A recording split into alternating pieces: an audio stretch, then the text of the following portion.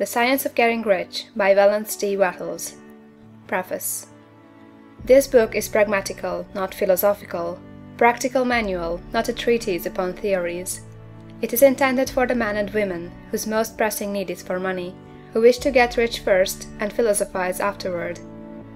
It is for those who have, so far, found neither the time, the means, nor the opportunity to go deeply into the study of metaphysics, but who want results and who are willing to take the conclusions of science as a basis for action, without going into all the processes by which those conclusions were reached.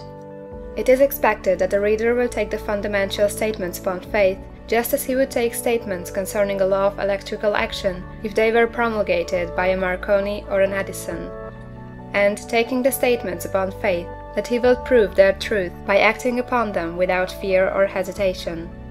Every man or woman who does this will certainly get rich, for the science herein applied is an exact science, and failure is impossible. For the benefit, however, of those who wish to investigate philosophical theories and so secure a logical basis of faith, I will here cite certain authorities.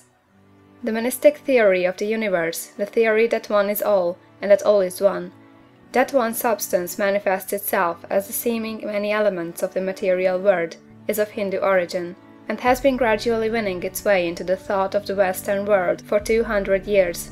It is the foundation of all the Oriental philosophies, and of those of Descartes, Spinoza, Leibniz, Schopenhauer, Hegel, and Emerson.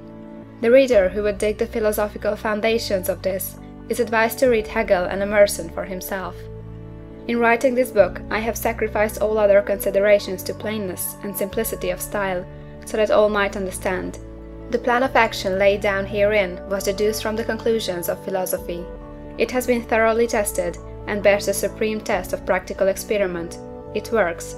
If you wish to know how the conclusions were arrived at, read the writings of the authors mentioned above, and if you wish to reap the fruits of their philosophies in actual practice, read this book and do exactly as it tells you to do. The Author. End of the preface.